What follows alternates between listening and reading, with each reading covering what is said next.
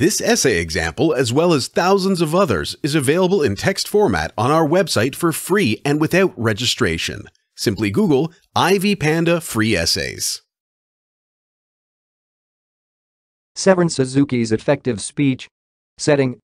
The speech under discussion is the speech delivered by Severn Suzuki at UN Summit 1992, Severn Suzuki.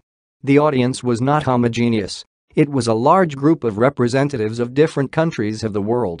Importantly, the speaker and the audience shared common ground as all participants were children once. Since this was an international conference, the sound system was appropriate. The setting made the girl's speech even more effective, as it was really uncommon to listen to a 12-year-old at such a conference. Her speech made adult people listen to the speaker very attentively as the girl's speech was simple and inspiring. Type of delivery and persuasive choices. The speaker used manuscript delivery. This contributed to the effectiveness of the speech. Adult listeners saw that the problems discussed were really important, as even children had to get ready for such an important event and deliver a speech just like any other adult representative. Notably, Severn made the right persuasive choices. First of all, the speaker took into account the type of audience. The girl's word choices proved that the speaker appealed to adult listeners, standard English which was appropriate. She emphasized that the listeners are those who should make a difference in the first place. The girl used a star pattern to reveal her idea. Thus, the girl used different rather independent points to draw a specific conclusion. As for persuasive means, Severn resorted to hypothetical examples, comparisons, and analogy. The girl compared her life with other children's lives. She also contemplated her hypothetical life in less privileged conditions. Seemingly, there was some sort of redundancy of the speaker's claims concerning her age. However, numerous references to the speaker's age made the speech more expressive and more meaningful. Adult participants of the conference had to face the fact that children were concerned with serious issues. In other words, the speaker made the audience understand that adults were stealing childhood from children. All these means made the speaker's speech expressive and even inspiring. Proposition and reasoning.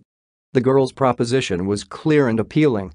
It is necessary to note that the organization of her speech was concise and effective.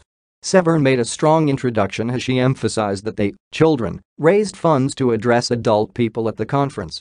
The speaker proceeded with particular examples to support her statements. Notably, the speaker does not refer to specific secondary sources. However, her speech was full of specific examples and hypothetical examples. Finally, the speaker stressed that they were only children, so adults were responsible for coming up with solutions. Strong ending. It is important to note that the speech in question has a very strong ending. Thus, the girl addressed the audience, adults, with direct questions which could not possibly be ignored. The girl made the audience understand that the adults were responsible for the future of humanity. In fact, the girl also used loaded questions which also made participants think of the past and the future of the planet. Of course, this strong ending made the speech effective. Conclusion. To sum up, Severn Suzuki delivered her speech which was full of various persuasive means. The speech was effective as the girl managed to use persuasive means properly. At that, the age of the girl made the audience listen to her carefully and think about issues she mentioned. This essay on Severn Suzuki's effective speech was written and submitted by your fellow student. You are free to use it for research and reference purposes in order to write your own paper. However, you must cite it accordingly